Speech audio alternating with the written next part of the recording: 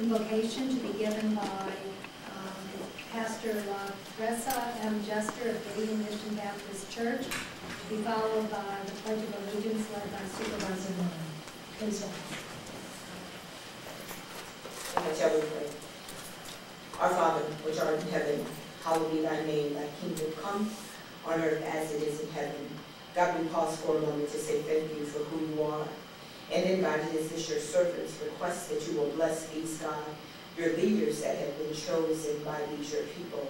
God, we pray that you will lead them, God, as they lead these, your people, that the county will be better, God, based on their leadership.